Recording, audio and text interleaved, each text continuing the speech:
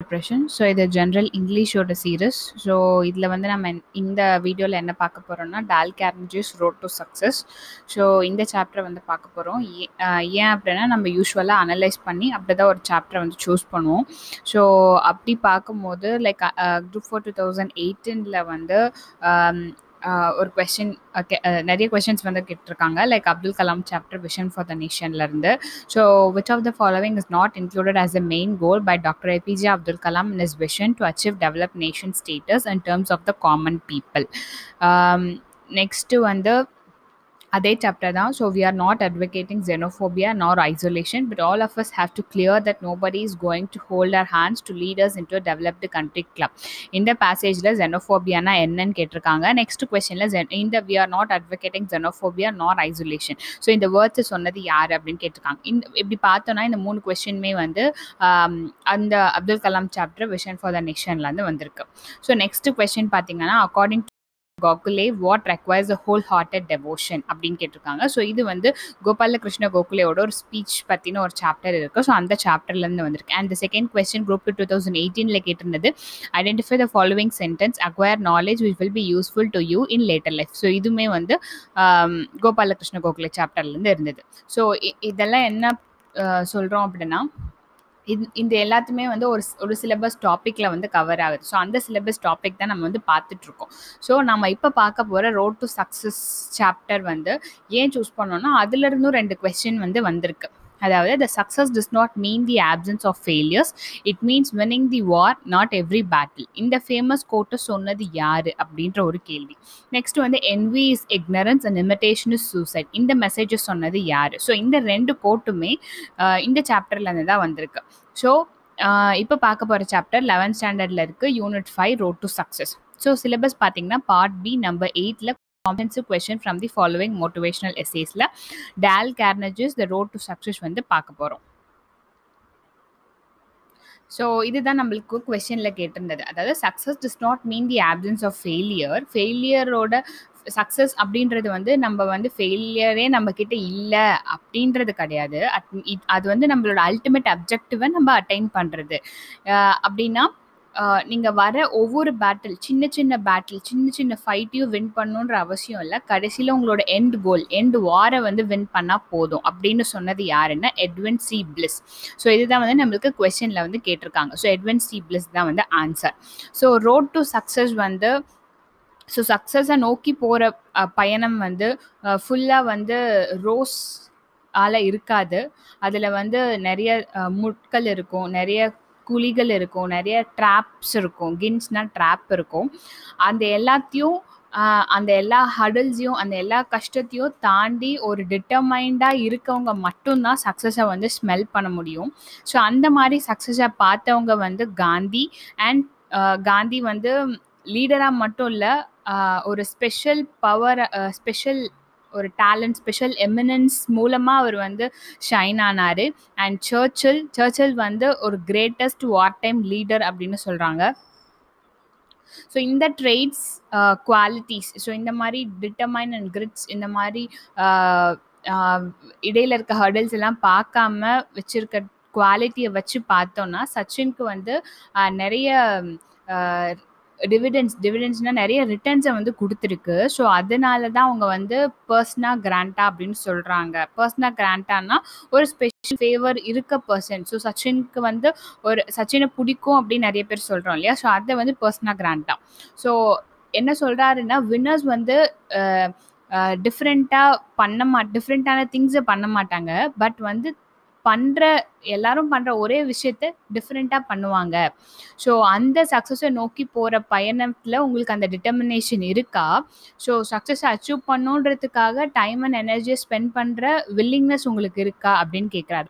அப்படி இருந்துச்சுன்னா சில டெக்னிக்ஸ் வந்து சொல்கிறாரு. அந்த டெக்னிக்ஸ் யூஸ் பண்ணி நீங்கள் வந்து சக்ஸஸ் அண்ட் ஹாப்பினஸை வந்து அச்சீவ் பண்ண முடியும். ஃபஸ்ட்டு டெக்னிக் என்ன அப்படின்னா கிளியர் கோல்ஸை நீங்கள் வந்து செட் பண்ணியிருக்கணும். அந்த கோல்ஸை நோக்கின பயணத்தில் நீங்கள் வந்து போகணும். ஸோ அந்த கோல்ஸை அச்சீவ் பண்ணுறதுக்கு என்ன பண்ணணுமோ அதை பண்ணணும். ஸோ அந்த கோல்ஸை நீங்கள் செட் பண்ணிட்டீங்க, கிளியர் கோல்ஸை டிஃபைன் பண்ணிட்டீங்கன்னா அதை வச்சு உங்களோட பிஹேவியர் உங்களோட தாட்ஸ், நீங்கள் பண்ணுற வேலைக்கான டைரக்ஷன் அண்ட் கைடன்ஸ் வந்து கிடைக்கும். ஸோ அந்த கைடன்ஸ் கிடைச்சிச்சுன்னா உங்களுக்கு தேவையான அவுட்கமும் வரும். ஸோ நீங்கள் பண்ணுற ஆக்ஷனுக்கான எஃபோர்ட்டும், தட் மீன்ஸ் எஃபெக்ட்டும் வந்து உங்களுக்கு தெரியும். ஸோ நம்ம கோல்ஸ் பிளான் பண்ணுறது வந்து மொமெண்ட்ரி இன்ஃப்ளூயன்ஸ். தட் மீன்ஸ் நம்ம பண்ணுறத வந்து இன்ஃப்ளூயன்ஸ் மட்டும் பண்ணாது. தட் மீன்ஸ் நம்ம பண்ணுற ஆக்ஷனை இன்ஃப்ளூயன்ஸ் மட்டும் பண்ணாது, அண்ட் நம்மளோட பிஹேவியரையும் வந்து அதை ஆர்கனைஸ் பண்ணும். ஸோ அந்த கோல்ஸ் வந்து உங்களோட வேல்யூஸோட எக்ஸ்டென்ஷனாக இருக்கணும். நம்ம என்ன இம்பார்ட்டன்ஸாக கருதுகிறோமோ அதோட எக்ஸ்டென்ஷனாக இருக்கணும். அது வந்து உங்களோட ஒரு ஃபண்டமெண்டல் பிலீஃப் அப்படின்னு சொல்கிறாங்க. ஸோ கோல்ஸ் எப்படி இருக்கணும்னா ஸ்பெசிஃபிக்காக இருக்கணும். ஃபார் எக்ஸாம்பிள், இந்த எக்ஸாம் இந்த வருஷத்துக்குள்ளே கிளியர் பண்ணிடுவோம், அண்ட் இந்த பிளேஸ்க்கு இந்த வருஷத்துக்குள்ளே போகணும். ஸோ அந்த மாதிரி ஸ்பெசிஃபிக்கான கோல்ஸ் இருந்துச்சுன்னா ஈஸியாக அச்சீவ் பண்ண முடியும் அப்படின்னு சொல்கிறாரு. அண்ட் செல்ஃப் சூசன் கோல்ஸாக இருக்கணும்னு சொல்கிறாரு. பெட்டர் தென் அசைன்டு ஒன். அசைன்டுனா நம்மளுக்கு வேற ஒருத்தங்க அசைன் பண்ணுற கோலாக இருக்கக்கூடாது, அண்ட் நம்மளே சூஸ் பண்ணுற கோலாக இருக்கணும். ஸோ அப்படி சூஸ் பண்ணுற கோல் வந்து சேலஞ்சிங்காகவும் இருக்கணும் அண்ட் ரீச்சபிளாக இருக்கணும். ஸோ நம்மளோட ஷார்ட் டேர்ம் கோல்ஸையும் லாங் டேர்ம் கோல்ஸையும் எழுதிக்க சொல்கிறாரு. ஸோ எழுதிட்டு அப்போ வந்து நம்மளோட ஆக்ஷன்ஸை வந்து ப்ரியாரிட்டைஸ் பண்ணணும். ஸோ அந்த கோல்ஸை அச்சீவ் பண்ணுறதுக்கான ஆக்ஷனை ப்ரியாரிட்டைஸ் பண்ணணும். அண்ட் நம்ம வந்து நம்மளுக்கு என்ன தேவையோ அதை வந்து ஒரு மென்டல் பிக்சராக வந்து ஃபார்ம் பண்ணிக்கணும். ஸோ அந்த மென்டல் பிக்சருக்கு ஒரு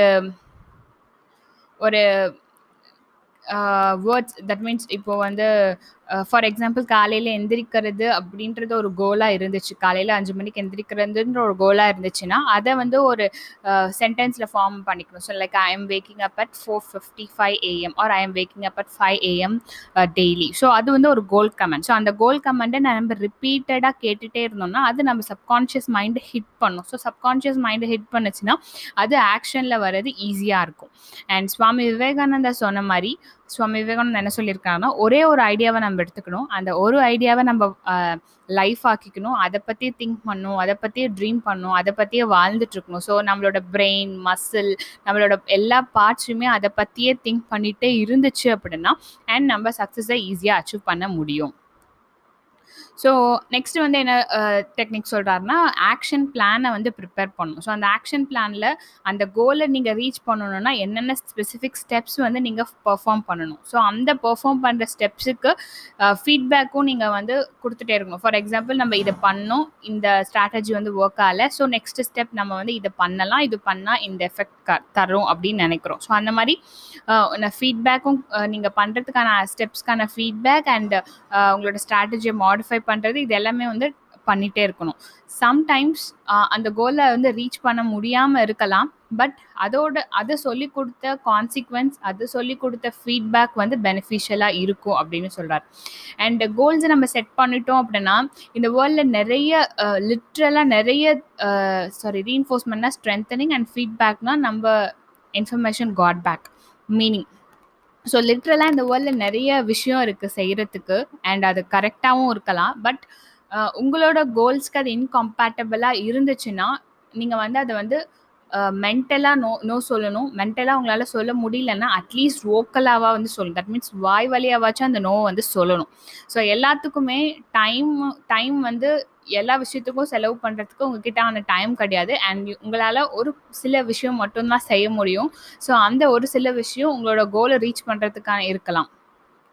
ஸோ ப்ரூவன் சக்ஸஸ் மெத்தட் என்ன அப்படின்னா, ஜென்ரலாகவே நம்ம எல்லாத்துக்கும் நோ தான் சொல்லணும் அண்ட் வெரி வெரி செலக்டிவாக வந்து எஸ் சொல்லணும் அப்படின்னு சொல்கிறேன். ஸோ தட் உங்களோட தாட், உங்களோட டைம், உங்களோட எஃபோர்ட் எல்லாமே உங்களோட மெயின் கோலை வந்து ரீச் பண்ணுறதுக்கான கான்சன்ட்ரேஷனை வந்து கொண்டு போகணும். அண்ட் நீங்கள் எல்லா விஷயத்தையும் செய்ய முடியாது. தட் மீன்ஸ் உங்ககிட்ட நிறைய பேர் கேட்குற எல்லா விஷயத்தையும் உங்களால் செய்ய முடியாது, அண்ட் உங்களால் செலக்டிவாக தான் பண்ண முடியும். ஸோ நீங்கள் நிறைய விஷயத்துக்கு உங்களோட கோலை ரீச் பண்ண முடியாத, ரீச் பண்ணுறதுக்கு ஹெல்ப் பண்ணாத விஷயத்துக்கு நோ சொல்கிறீங்க.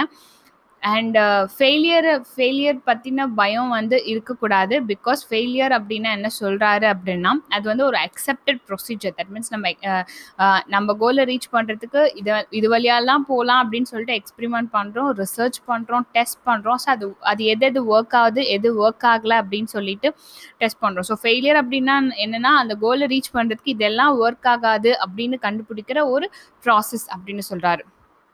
ஸோ அந்த ஃபெயிலியரை நினச்சி நம்ம பயப்படக்கூடாது. அந்த ஃபெயிலியரை வந்து அவாய்ட் பண்ணக்கூடாது. ஸோ எடிசன் வந்து அவங்களோட ஸ்டாஃபோடு சேர்ந்து 17,000 எக்ஸ்பிரிமெண்ட்ஸ் வந்து பண்ணியிருக்காரு.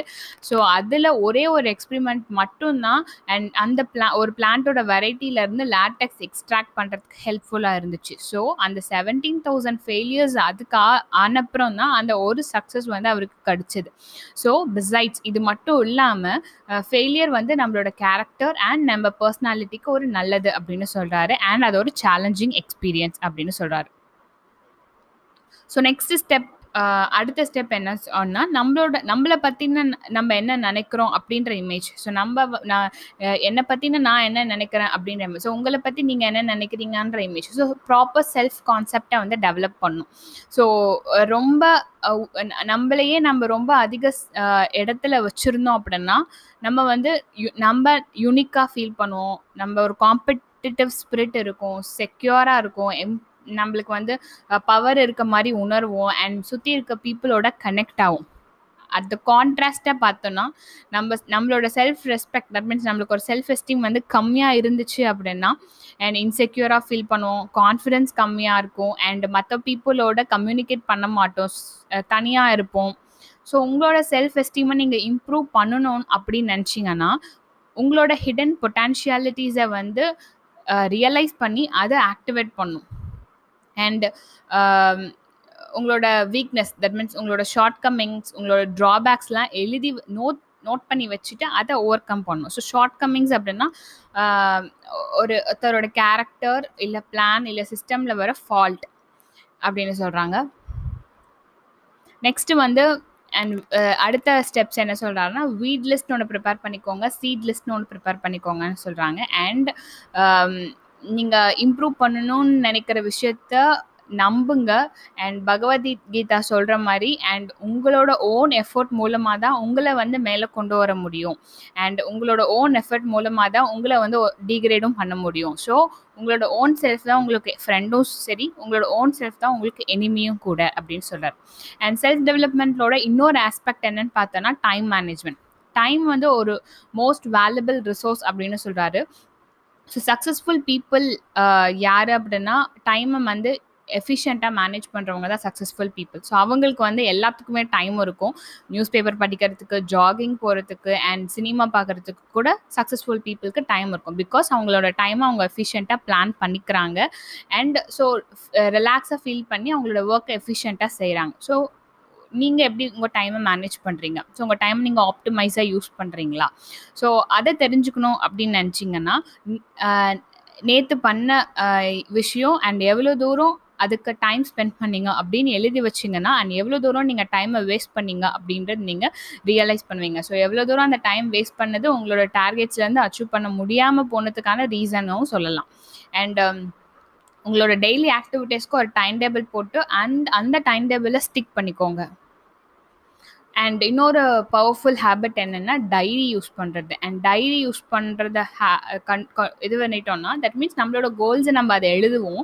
ஸோ உங்களோட ப்ரோக்ரஸை வந்து மானிட்டர் பண்ணுறதுக்கு ஹெல்ப்ஃபுல்லாக இருக்கும். ஸோ மானிட்டர்னால் ஒரு குறிப்பிட்ட பீரியட் ஆஃப் டைமில் அதை வந்து வாட்ச் பண்ணிவிட்டு செக் பண்ணிட்டு இருக்கிறது. அண்ட் இன்னொரு ஒரு பேட் பிஹேவியர் என்ன சொல்கிறாரு அப்படின்னா, அண்ட் நிறைய பீப்புள் அவங்களுக்கே கஷ்டத்தை உண்டாக்கிக்கிறாங்க. எப்படின்னா மற்றவங்களை இமிட்டேட் பண்ணிட்டு. ஃபார் எக்ஸாம்பிள் ஒரு கதை சொல்கிறாரு, எடித் ஆல்ரெட் அப்படின்றவங்க வந்து அந்த மாதிரி மற்றவங்களை இமிட்டேட் பண்ணுறவங்க தான். பிகாஸ் அவங்க வந்து ஒரு நல்ல ஃபேமிலியில் கல்யாணம் பண்ணிட்டு போயிட்டும் அவங்க வந்து அன்ஹாப்பியாக தான் இருந்தாங்க.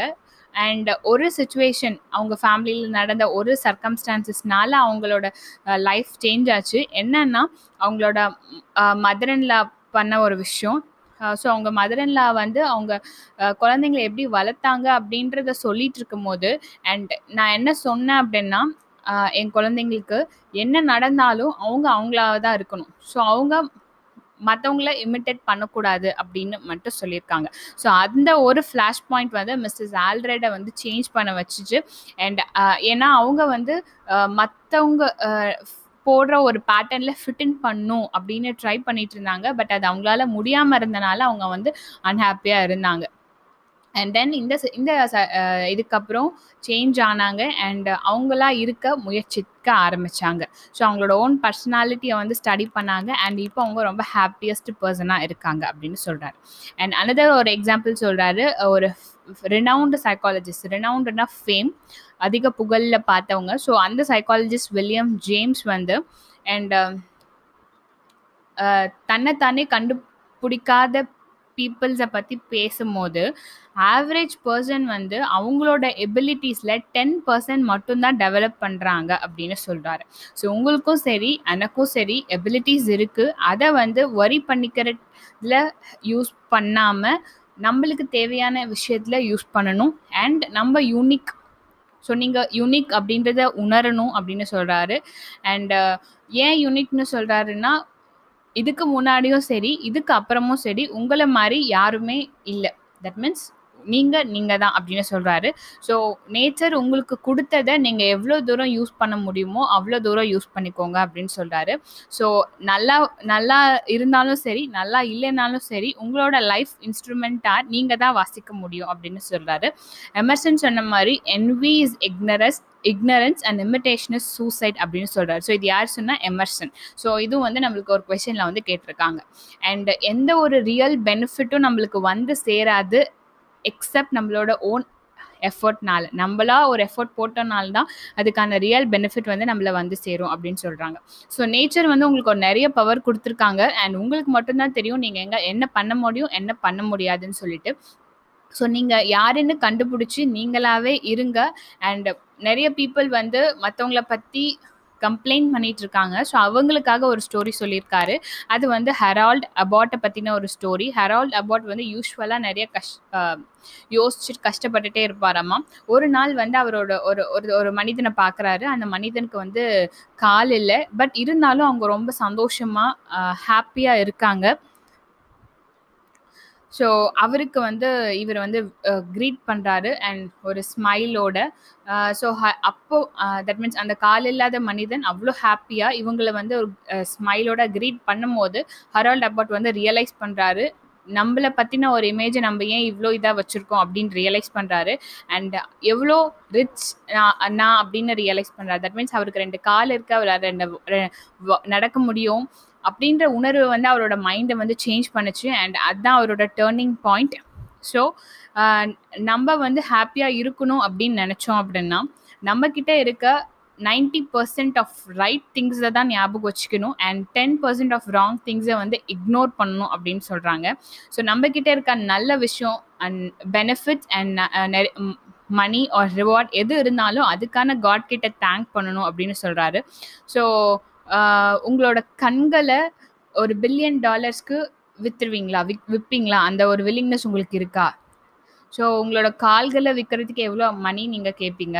அண்ட் உங்களோட கை அண்ட் உங்களோட காது கேட்குற எபிலிட்டிஸ் அண்ட் உங்களோட ஃபேமிலி, ஸோ இது எல்லாமே உங்களோட அசெட் தான். ஸோ இது எல்லாத்தையுமே நீங்கள் வந்து ஆட் பண்ணி அசெட் காலமில் வச்சிங்க அப்படின்னா இந்த asset காலமை and Rockefeller, fort, Morgan, so இவங்கெல்லாம் கம்பைன் பண்ணி வச்சுருக்க கோல்டு, இவங்கெல்லாம் கம்பைன் பண்ணியிருக்க வெல்த் வந்து நீங்கள் கொடுத்தாலும் நீங்கள் இந்த அசெட்டை வந்து நீங்கள் கொடுக்க மாட்டீங்க. ஸோ உங்களோட பிளெஸ்ஸிங்ஸை நீங்கள் கவுண்ட் பண்ணுங்கள், உங்களோட ட்ரபிள்ஸை கவுண்ட் பண்ணாதீங்க அண்ட் உங்களோட டைமை பெஸ்ட் யூஸ் பண்ணுங்கள். ரொம்ப ஆப்டமிஸ்டிக்னா பாசிட்டிவாக திங்க் பண்ணுங்கள், உங்கள் ஒர்க்கை பிளான் பண்ணுங்கள் அண்ட் ஒர்க்கை இம்ப்ளிமெண்ட்டும் செய்யுங்க. ஸோ இதெல்லாம் பண்ணோம் அப்படின்னா நம்மளோட நம்மக்கிட்ட சக்ஸஸ் வந்து சேரும் அப்படின்னு சொல்லி முடிச்சிடுறாரு. அடியும்னா வேர்ட் ஆஃப் ஃபேர்வெல். ஸோ இந்த சாப்டர் இதோட முடியுது. அண்ட் இது உங்களுக்கு பிடிச்சிருந்தா லைக் பண்ணுங்கள், ஷேர் பண்ணுங்கள், சப்ஸ்கிரைப் பண்ணுங்கள். தேங்க்ஸ் ஃபார் வாட்சிங்.